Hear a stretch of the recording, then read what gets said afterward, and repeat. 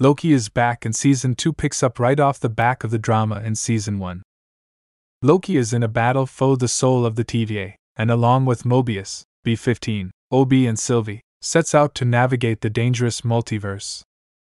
Will this misfit group manage to stop Renslayer and the threat Miss Minutes and Kang's variants pose? If you've been following this one over the weeks, you may be curious to find out when the next episode is releasing. Well, wonder no more. Here is everything you need to know about Episode 5 of Loki Season 2, including the release date, time, and where you can watch this.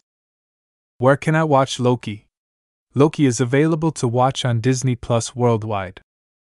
As this is a Disney Plus original, this is the only place you're going to be able to watch this one. Loki Season 2 Episode 5 release date. Loki follows a standardized approach of one episode a week.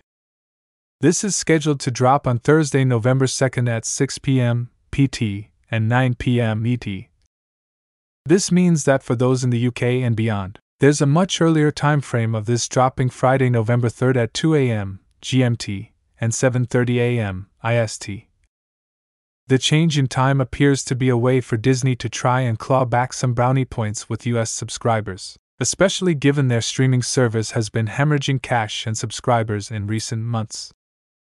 This episode will be roughly 48 minutes long, which is pretty consistent with the runtime for the show as a whole. Also expect subtitles to be available from launch too. How many episodes will Loki Season 2 have? Loki is a decent-sized series and has been scheduled for 6 episodes in total. With that in mind, we've got one more episode to go after this one. Expect the story to continue developing, with Loki desperately trying to save the multiverse from Kang and his variants.